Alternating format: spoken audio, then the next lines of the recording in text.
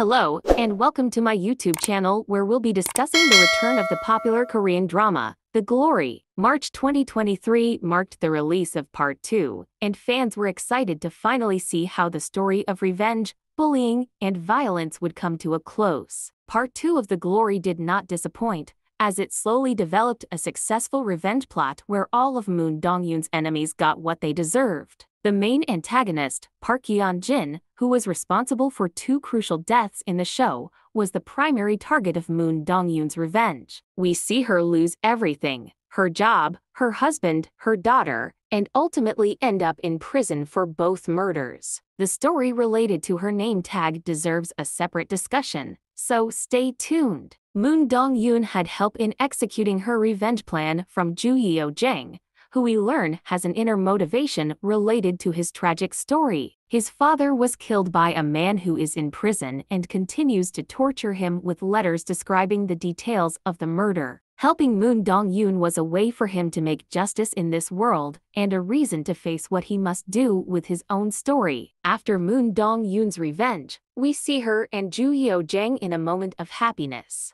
However, we discover that she has nothing left to live for and is about to take her own life. She spends 6 months working on herself and returns to Joo-yeongjung, claiming she needs another revenge motivation to be with him. They both plan revenge on the killer who murdered Joo-yeongjung's father, with Moon Dong-eun as the executioner this time. The ending of The Glory Part 2 has left fans wondering if there will be a Season 2. Netflix will decide based on the show's success, but there is certainly potential for the story to continue. The revenge on the killer can be developed slowly in all details, and many of the villains from Season 1 are still alive. It wouldn't be surprising if some of them came out of jail, triggering Moon Dong-eun's thirst for revenge again. In conclusion, The Glory Part 2 did an excellent job of closing the revenge plot and giving fans a satisfying ending. It also left room for a possible Season 2, which we can only hope Netflix will greenlight soon. If you haven't watched The Glory yet, we highly recommend it. It's a compelling story that will keep you on the edge of your seat until the very end.